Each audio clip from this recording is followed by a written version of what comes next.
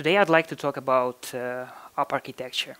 In particular, about one very recent and very interesting architecture design pattern, which is called Viper.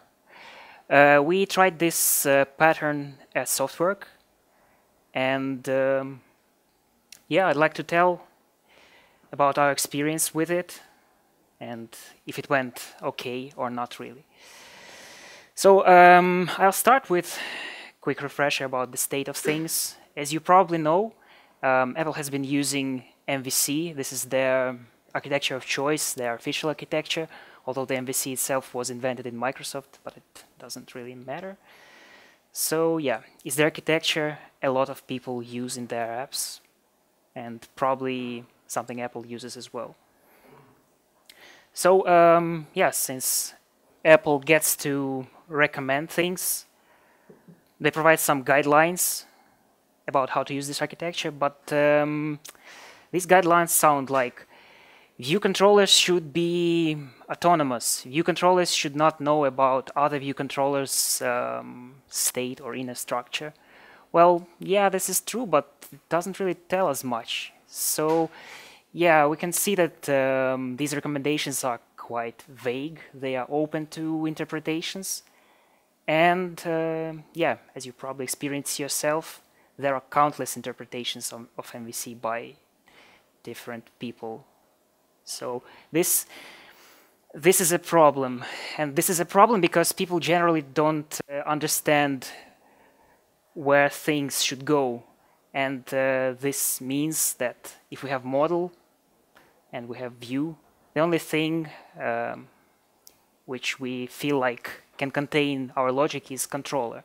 So people just don't understand where to put things, so they put everything in view controller.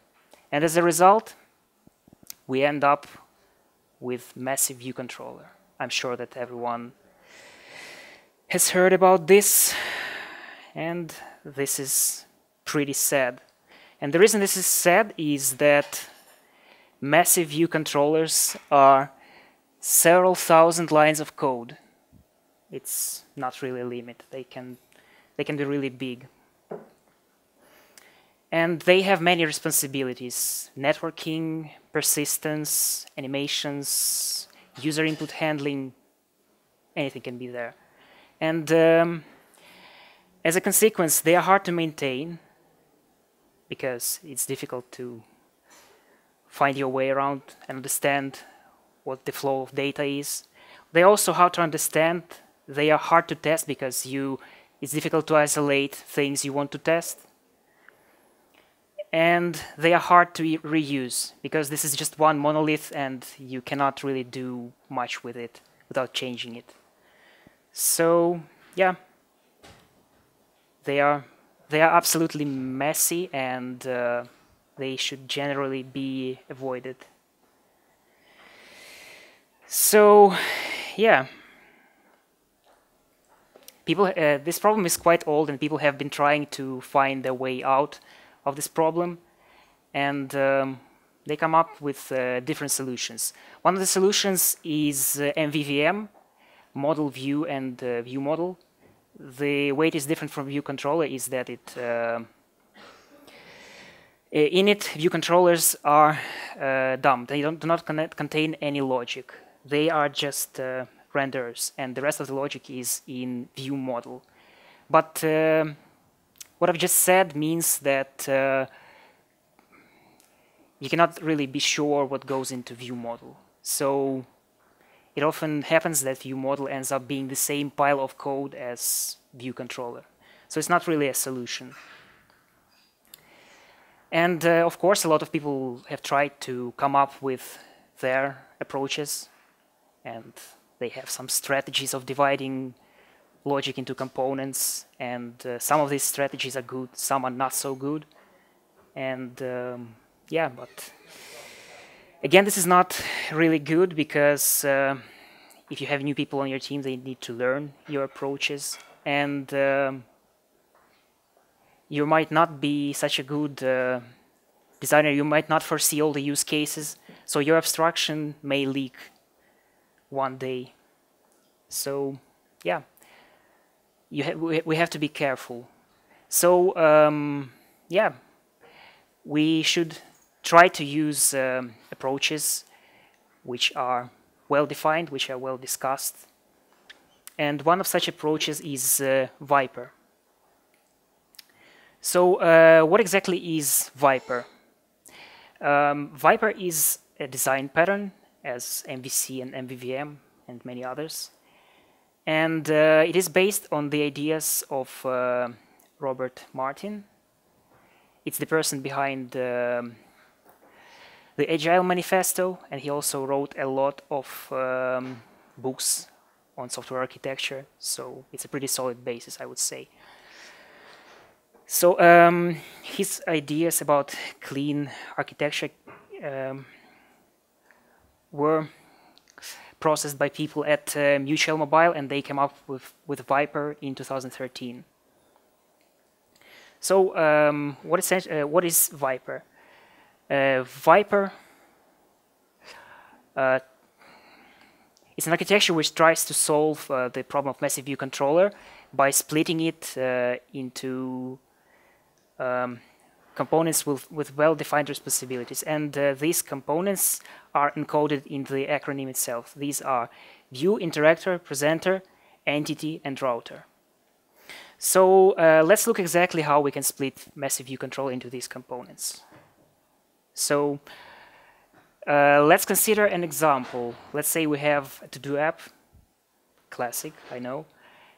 And this to-do app has 3 screens. It's task list, it's task details, and add task screens. So we use task list. So this is the massive view controller which represents our task list screen. Our first step would be to separate the routing, also known as navigation. This is pretty easy to do because it is done by calling push view controller or present view controller, so we just find these calls and this is our navigation. So this logic includes creating and configuring other view controllers. So yeah, this is pretty straightforward. So here we have router. So as I mentioned before, its responsibility is to navigate to other view controllers. So here's how it can look. We can ask it to navigate to add task screen or to details of certain task. Yeah, so far so good, I guess. I hope it's clear. So the next step. The next step is to separate the business logic. The business logic is the logic which is responsible, which defines how data is stored, created, and changed. So in our case, task list screen, we're talking about fetching tasks, deleting them, updating when our storage changes. So this is the logic we need to separate into another component. And this component is called interactor. It stands for I in Viper. So yes, let's look at the contract of this component. So things we can ask it to do. We can ask it to observe the task list, fetch it, and delete all tasks. I think it's pretty straightforward. And you may have noticed that none of the methods has return types. And this is not a coincidence. This is because Viper wants to abstract this detail of implementation. If we have return type, this means our implementation is synchronous, but it might as well be asynchronous. So we don't want to couple ourselves to this detail. So if we are communicating asynchronously, we need to receive results somehow. So we need the output protocol as well. Yes, so this is how interactor looks. The next step is view. View contains everything that faces user. On one hand, well, first task is to display things. And another task is to receive user input. This can be anything. This can be keyboard input. This can be touch input. Things users do with our apps. So we are separating this logic into view. Yes, so as I said, view is supposed to display things. So this is what we see in its input contract. So we can ask it to display, for example, navigation bar items or the task list. And it receives input events. So here are our input events. Our user can tap navigation bar button, or it can, or they can select one of the rows. And I must mention one more thing. We can say that lifecycle events are also input. So this is also something that view receives and passes on to other components. So we include that as well. So what do we have left? We already separated quite a few responsibilities. So our massive view controller is not really that massive anymore. So basically, we need two things we have left. We need to take the user input from view and transform it somehow into calls to router and interactor. So this is one thing our component will do, one thing we have remaining. And another thing is taking the result from interactor, applying some presentation logic, and then passing the resulting view model to the view. So these two responsibilities. And we have a component called presenter. Yeah, so now we're getting somewhere. We have more or less split our massive view controller. But there are a couple more things to consider. Well, yeah, let's look at how exactly presenter does what it does. Let's say we received navigation bar button tap. We see that we look at which button it is. If it's add button, we pass this request to router. If it's delete all, we ask our interactor to delete all tasks. So this is how presenter responds to user input. And yeah, another thing, we need to receive result from interactor, turn it into view model. I left out how it's done exactly, but essentially this applies some sorting, some date formatting, for example, but it can be anything similar. Yes. And then we pass this to our view. Okay, so we have E, which we haven't covered, of this acronym. And it's pretty straightforward. It's entity. And entity reflects our domain.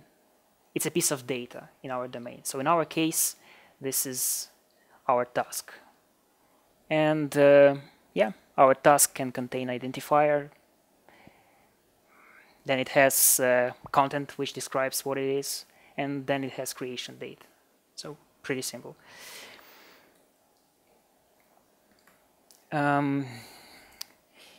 One thing we should consider is that we have logic in interactor, business logic. We are fetching tasks, for example. But the problem is that we might need to fetch tasks to perform the same logic in some other place. So it makes sense not to keep it directly in interactor, but rather to move it into service. So yeah, we have services which actually do the job of fetching tasks, and the services are called by our interactor, which technically still handles business logic, but now it doesn't do it directly. It orchestrates the services. So we can reuse services in other modules, and this makes it better. So let's look at service. So one service deals with one type of entity, and This is the service which deals with tasks. It can fetch all tasks or one task by ID. It can create task, delete task, and it can observe tasks. So this is the service. Also, another thing, as you see, we have a lot of components now, and somebody needs to create them. And of course, somebody needs to do all the connections. You see that we have quite a few connections here. And assembly is actually the component which is responsible for that. So it instantiates all the components of a module, it wires them up together, and then it also adds any external dependencies we might have. So this is the responsibility of assembly. Now that we know what the components of Viper module are, let's look at how they work together. Let's consider the case where our view has just loaded. So it starts in view. View has received a lifecycle event, view did load. It tells about this to presenter. Presenter, in response to this event, asks interactor to fetch the tasks. Interactor, by using service, actually does the job of fetching the tasks. And then it notifies the presenter that it completed the task, that it fetched all the tasks. Then presenter applies the presentation logic, creates view model from the task list, and asks view to render this view model. And as a result, we have the list of tasks on screen. Yep. So far so good. Everything seems great and easy to understand, at least to me. But you might argue that this use case is fairly simple and even trivial. And I can say that yes, this is the case. It really is simple, and yeah. In reality, things are a bit more complex. You may have noticed, if you read the articles about architecture regularly, that people often choose to do applications as their example. And there's a reason behind this, I think. These applications are pretty simple, and you don't really need to put a lot of work into your example. And, well, the risk is low that you will run into some edge cases which you have not foreseen. And again, the risk is low that people will start asking you inconvenient questions. Have you thought about this? Have you thought about that? Well, it's difficult with such simple examples. Yeah, but as I said, in real world, things are a bit more complicated. You have your abstractions, but you cannot be sure that they will stand up to the test. What are you going to do if your abstractions are going to leak? And you never know until you try. And this is what we did in one of our projects at Softwerk. We decided to try Viper architecture because it looked promising. Because we read a lot of posts where people were really excited about it. So yeah, we decided why not. Yeah, there's one thing I would like to mention. As you saw, Viper has structure. It has a lot of rules which govern the structure. And the problem is that the more structure you have, the more rules you have, the easier it is to break these rules if you don't know what you are doing. So yeah, it kind of means for us that we did the same. We had to try and fail. And now I'd like to tell about problems we had. Well, the first problem we had is module generation. As you probably saw, there are a lot of components, and there are a lot of connections between these components. So if we do the counting, we need view, interactor, presenter, assembly, and rotor. That's 5 components. We also need 5 protocols: input-output for view, input-output for interactor, and router input. That's already 10. Now, if you want to test, you need to create tests for each of your components. Now, let's say for a moment that you are using Objective-C. That's even more files, because you have to create header and the implementation file itself. So, as you understand, that's a lot of work.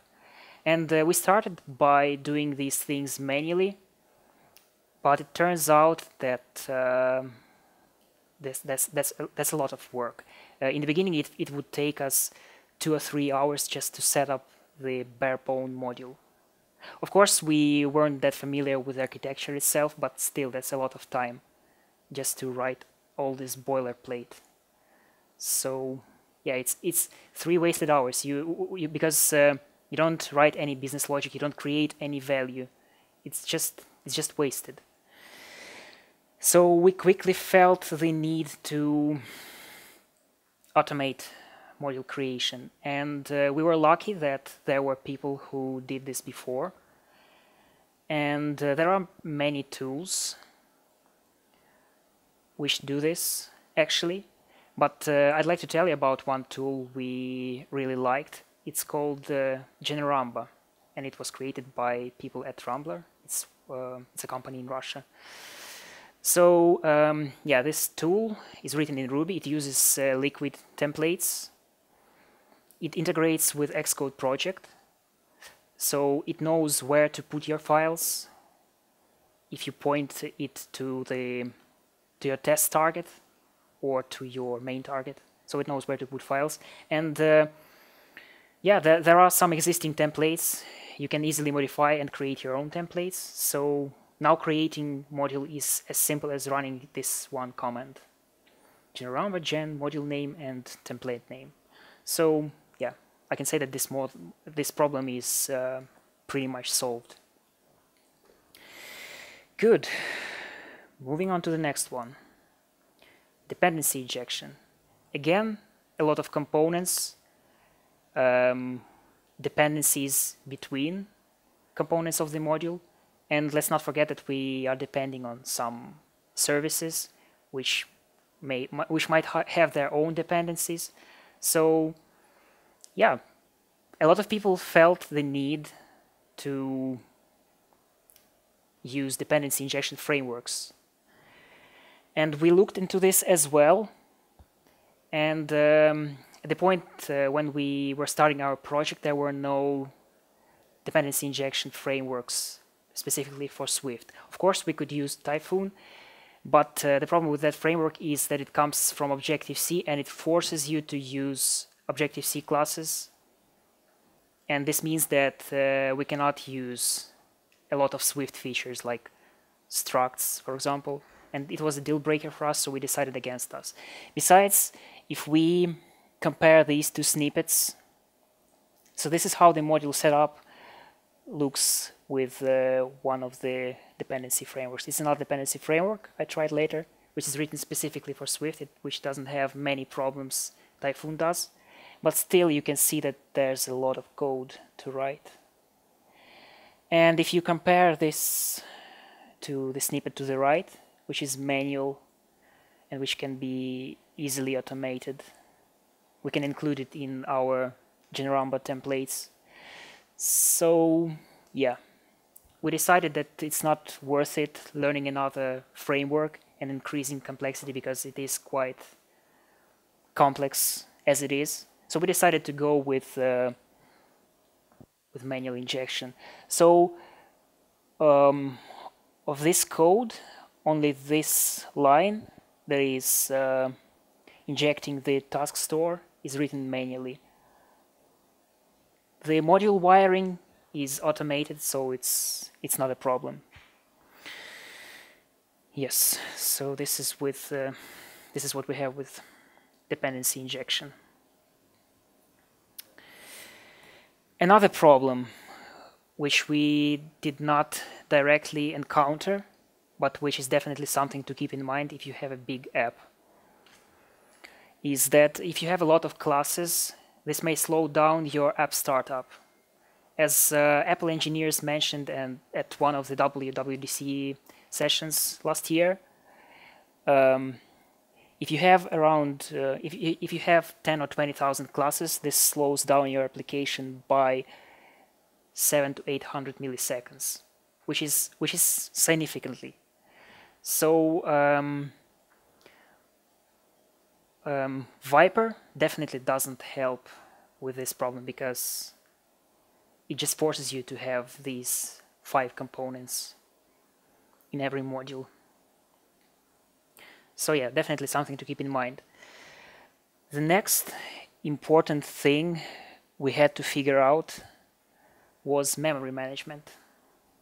So probably everyone knows that both Swift and Objective-C use automatic reference counting, and it's pretty good.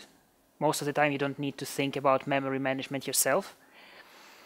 But there's one problem which it has, and I'm sure that all of you know what this problem is, and this is retain cycles. This is when two objects have strong references to each other, so they cannot be deallocated.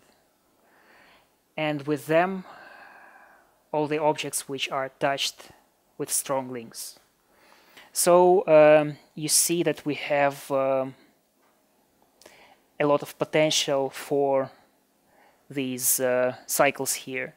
You see that view needs to know about presenter, it needs to supply input events, and presenter needs to ask view to render. Presenter needs to send requests to interactor, interactor needs to return to results. And also this relation. Router does navigation, but as it is in UIKit, you do navigation by pushing, presenting, or adding view controller as a child view controller. So you need to have reference to view controller. So yeah, as I said, quite a lot of potential for retain cycles.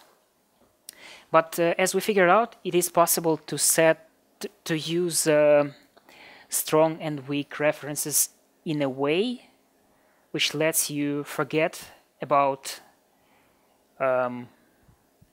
manual memory management, which pretty much solves this problem. So yeah, the idea is to make view the center of things, because in general we never know when system is going to release the view. So yeah, we introduced the rule that as soon as view is released, everything else is supposed to be released.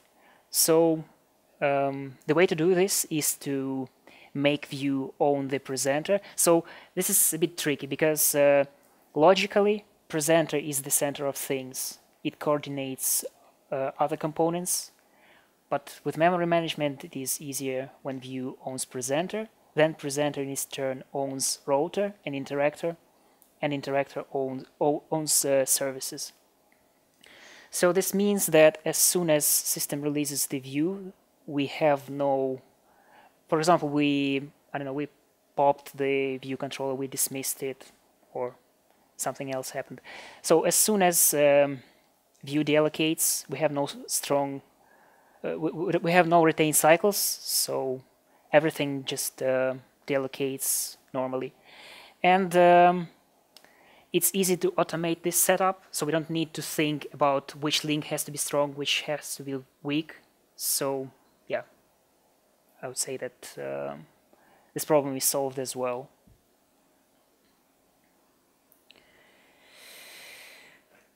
Yeah. Now I'd like to move on to the next problem. And this problem is that, as I said before, UIKit was designed with MVC in mind.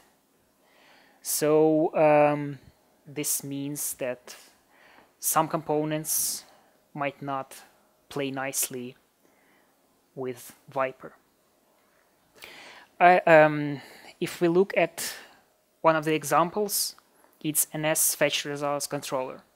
It takes fetch request as an input, and then it sends you notifications when the results of this request change. So yeah, seems pretty easy to use. It's really convenient to use with MVC. You get notifications. You can quickly update your viewing state, like animate some cells. I don't know, update your UI. Everything's great. But if we try to use it with Viper, it's not really that straightforward. We cannot put it in view controller because we said before that view controller, which is our view, is supposed to just render and receive input events. So no, it doesn't really fit there because, well, it's a persistent logic. It doesn't belong there.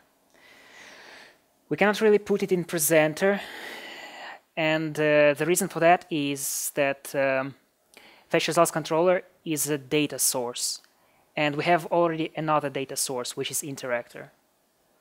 So having two data sources is also not the way to go. And besides that, we don't really want our presenter to know that we are using core data.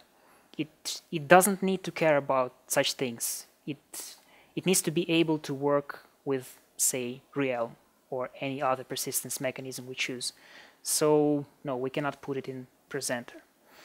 So the only other thing which makes sense is interactor. It already hands data, persistence. It knows about core data, so no problems here. But, well, it's not perfect either.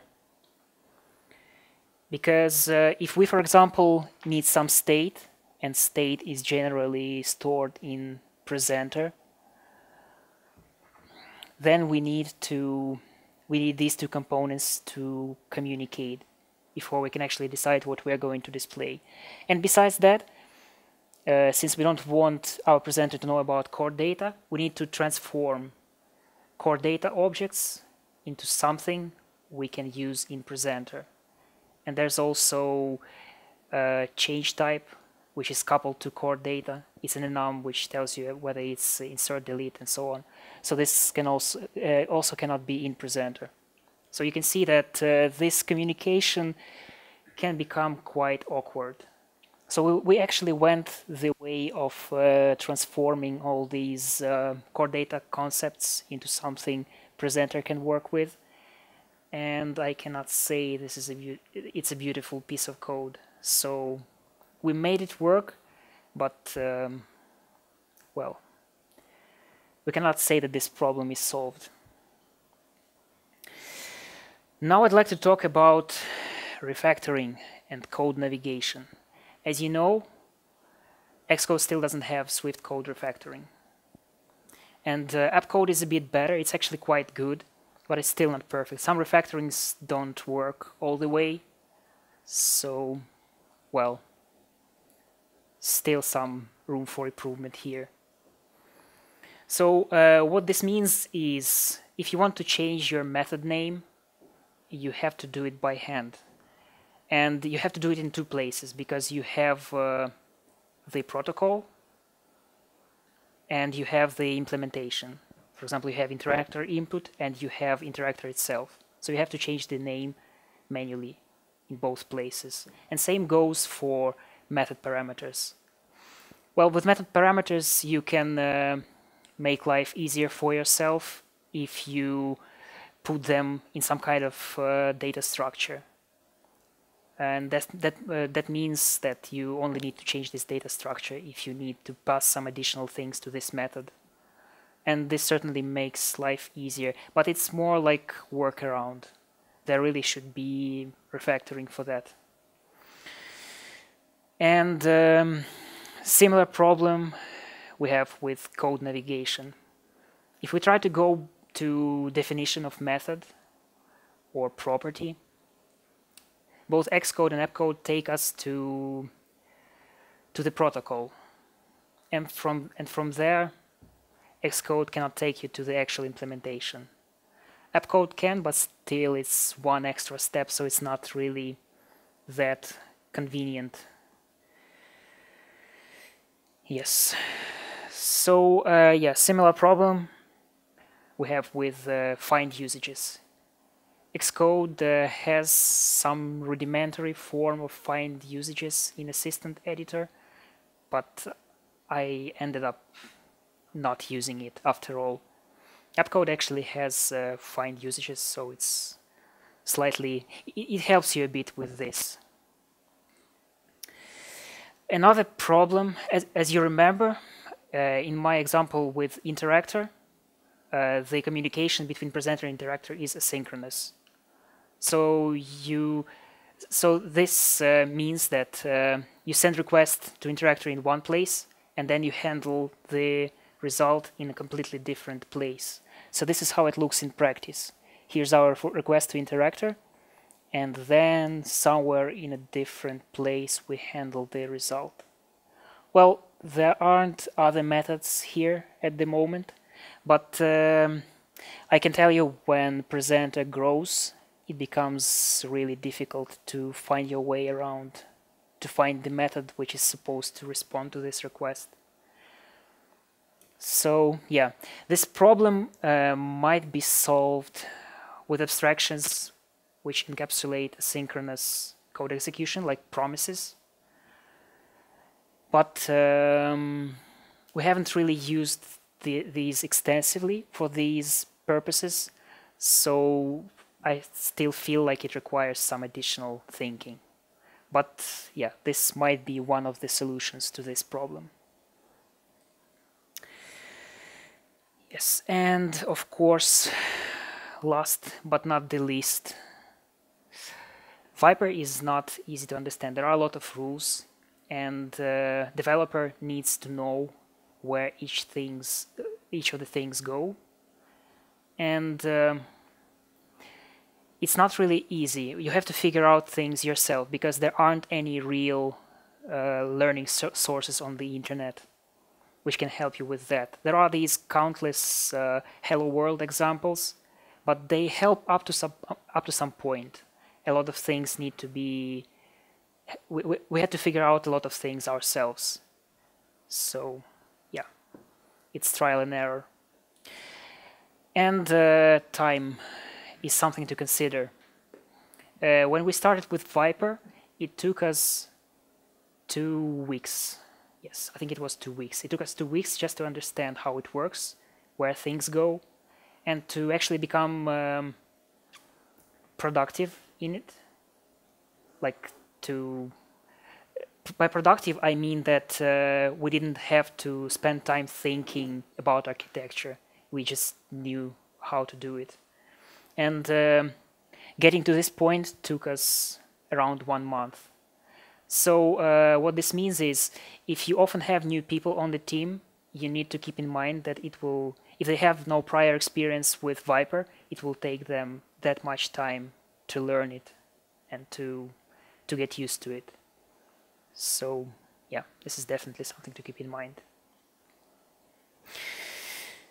And what's the bottom line for Viper?